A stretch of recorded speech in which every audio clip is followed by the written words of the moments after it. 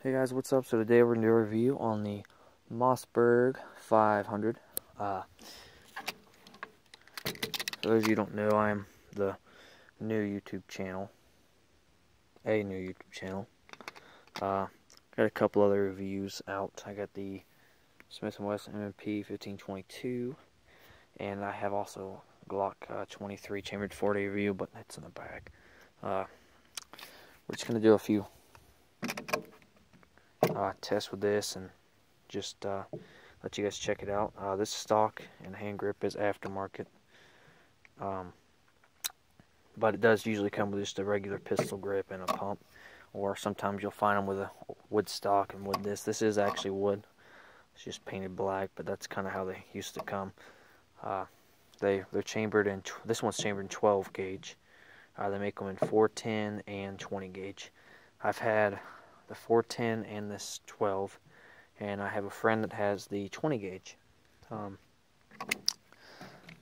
Mine's beat up, mine's really old, but they still make them pretty much the same. Mine is dirty too, as you can tell. Mine's had a lot of rounds through it. Let's set up some blocks over there and see what we can do. Alright, so the way I have these targets set up is we can see how the spread pattern is. I'm only 15 yards away. So we're going to see what the spread pattern is. These are just 2x4s. And I also have an AR 500 steel plate there. And that'll be a separate thing just to see what kind of damage birdshot will do. Alright, let's get back there and load it up. Alright.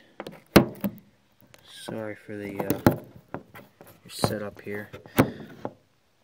Just filming myself today. There we go. Alright, so here we are. I'm just going to use regular number 8 birdshot for this. Nothing special. A little stiff. Alright, on fire. Do the spread pattern first.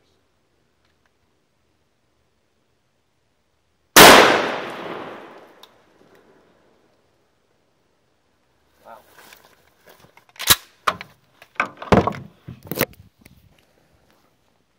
Be honest with you guys, I did not expect that. This one rolled like 20 yards away. Oh, there it is. Oh, wow. Let's see what those other ones were. Alright, so that was the middle one. This was the left one. And this was, that's the right one, this is the left one. Well, let's see. Now that big hole was from a 40 on a previous video, but all the other, that's where the plastic hit right there. Looks like it spread here, and got a couple on this one. So overall, that's about maybe a little over a foot spread. But then again, that was just from these being set up. Let's knock those out of the way. Let's see what it'll do this AR 500 steel. Alright, there we go. Let's see what we can do this AR 500 steel.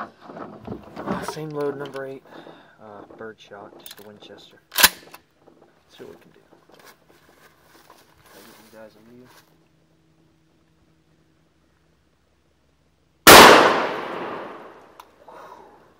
It hurt that time. Alright. No dents, but you can actually see the spread pretty good with that. Huh, not bad.